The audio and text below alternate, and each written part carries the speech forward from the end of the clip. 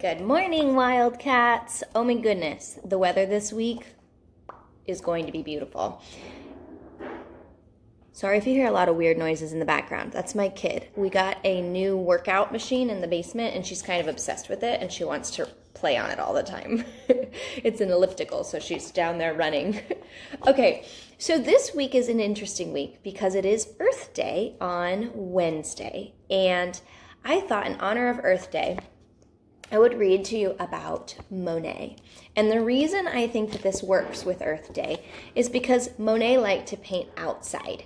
So he thought about going outside and painting outdoors and painting the scenes that he saw. It would be a beautiful week for you to do the same. So that's why I figured I would talk about Monet today. Also, if you're wondering what this is, yes, I do have 2 pieces of bread taped to my wall. That is because my kiddos, we did science week last week, and they really wanted to do a science experiment about germs. So we wiped one of our pieces of bread with a Q-tip. We picked up some germs and wiped it on the bread. We wiped one of them with the Nintendo Switch. So my son plays Nintendo Switch all day long. And so we wiped the Nintendo Switch, and then we wiped it on the bread to see if it's going to mold. And then my daughter did the bottom of shoes. We've been talking about how we should take our shoes off when we enter the house instead of wearing our shoes through the house. So we're going to see which one molds more. And since you guys are here with me, next week when I read, I'll show you that and see which one has molded a little bit more. So let's get started. Okay, Claude Monet. Claude Monet was born in Paris, France in 1840. He was a great artist and he helped invent an important style of painting called Impressionism.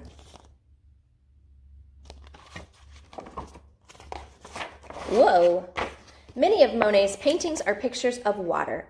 Boats, oceans, ponds, and lakes were some of his favorite subjects. I also love the water. In fact, this week I think I might go out on my kayak in the water since it's going to be so nice. Claude Monet loved the way that colors reflect in water and the special way that water makes the clouds and sky look. Love to see the reflections in the water. He paints it. I try to photograph it when I'm out on the water. Monet even fixed up a boat as a floating studio. He kept paints, brushes, canvas, and drawing supplies on it.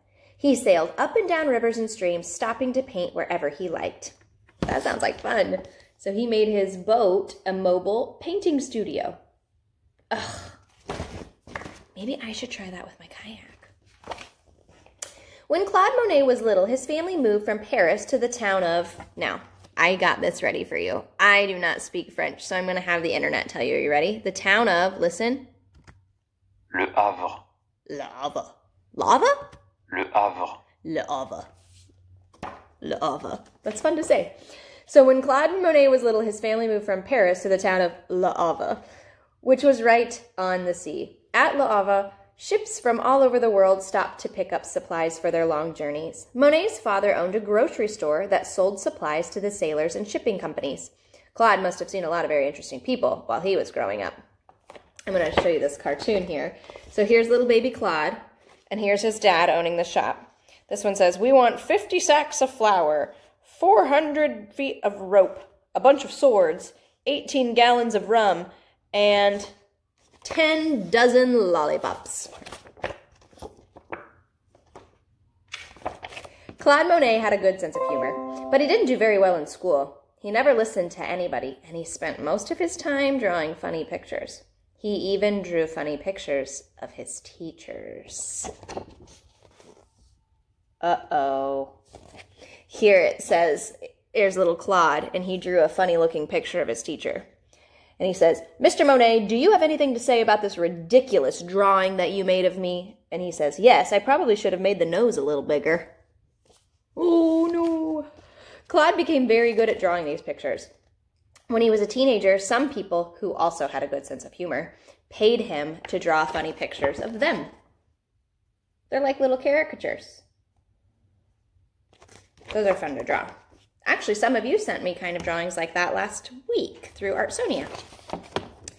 Claude liked making money by selling his drawings. He kept on drawing until a well-known local artist convinced Claude that he should try painting. Eugene Bodin had some new and interesting ideas about painting that Monet liked. Bodin thought artists should paint outside, not in stuffy studios like most artists did during Monet's time. Got another little cartoon. See if I can get in here. Okay, it's best to paint out of doors. This way you can feel what you paint. Am I right, Monet? Yes, Bodin, you are very right. And it's raining on them. Sorry, I had a phone call. Things got a little awkward there in the middle. Okay, Monet loved the idea of painting outdoors. In 1862, he left... Oh, I forgot how to say it. Le Havre. Le Havre. Le Havre. Le Havre. He left Le Havre to study art in Paris. There he met other artists. Monet made friends with Pierre-Auguste Renoir, Alfred Sisley, and Frédéric Basile. He showed them how much fun it was to paint outdoors. Monet and his friends often painted together in the countryside.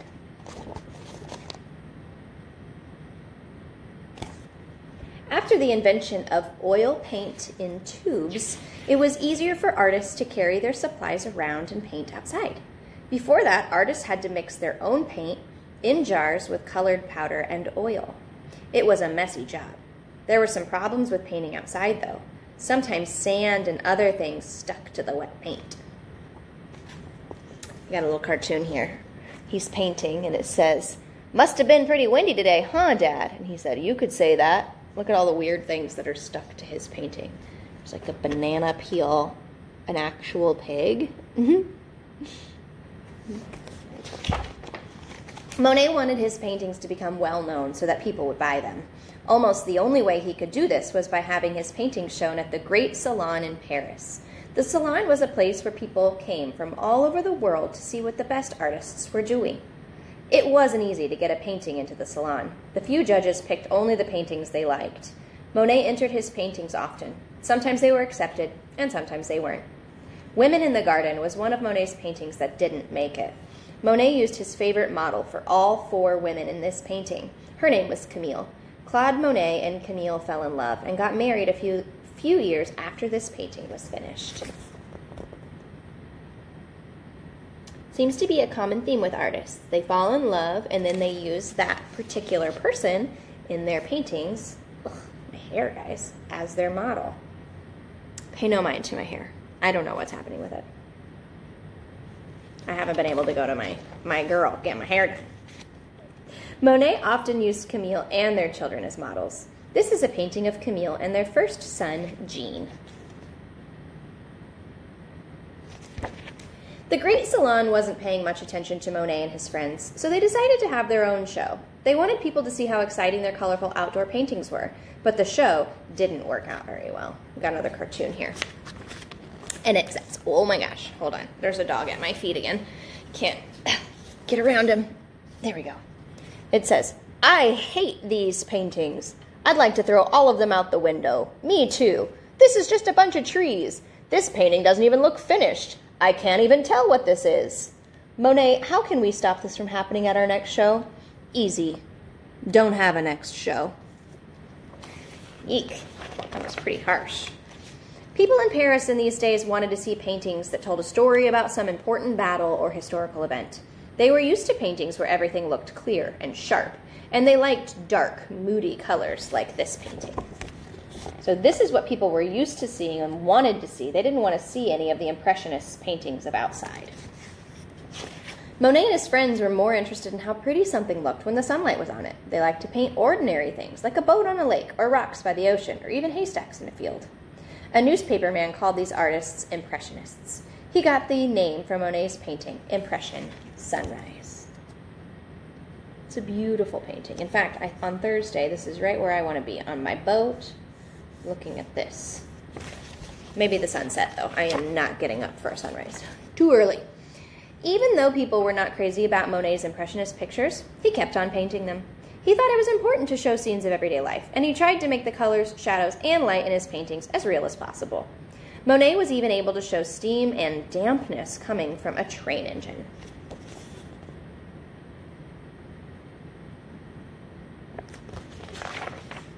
If you take a very close look at some of Monet's paintings, you can hardly tell what he painted. It just looks like a bunch of colorful brushstrokes. So like, look at this. It's kind of a, you can see the brushstrokes, you can see the movement in the paint. It's hard to see what it is. But when you take a step back a little, it all starts to make sense. It's easy to see that the colorful brushstrokes we were just looking at are really two ladies walking along a cliff in this painting. So when you take a step back, you can see that they're the ladies on the cliff, but when you're looking close, they just kind of look like a jumbled mess. Pretty cool. The exciting brushstrokes and colors in Monet's paintings give you the feeling of being right there at the moment he made the painting. Monet wanted to get as close as he could to the things he was painting, no matter what the conditions were. Sometimes he had to tie his easel down so that the waves wouldn't wash his painting away. So here he was actually in the water painting this and had to tie his easel down so the waves didn't pull it away. We got a little cartoon about it. Are we on here? Okay. There. Now that I've tied my painting into a rock, nothing can go wrong. And then look what happens next. Here comes the wave, and now he is in the water instead of with his canvas. Monet often painted many pictures of the same thing. He wanted to see how sunlight changed the look of something at different times of the day or at different seasons of the year. So at this top one, this is end of day in autumn, and the bottom is end of day in the summer. So here's the same haystacks, end of day in the fall, and end of day in the summer. When Monet was older, people finally started to appreciate his paintings. He settled down in the French town of Giverny and built a wonderful garden there, water garden there. Look how pretty that is. That needs to be my backyard. Right? Right. Claude Monet lived to be 86 years old. He spent the last 10 years of his life painting scenes of his water garden. These paintings are among the most beautiful and most famous paintings that he did. Some of them are over 40 feet wide. Bet you've seen this one.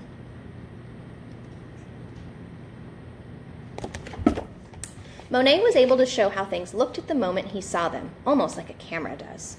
He loved nature, and he painted with colors so that a scene would look as much like nature as possible. He was even able to paint mist and fog and make it look real.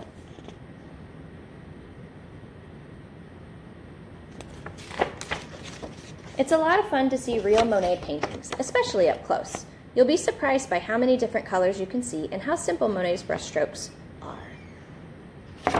So this week, I challenge you to get outdoors and make some Monet-style stuff. Bye, guys.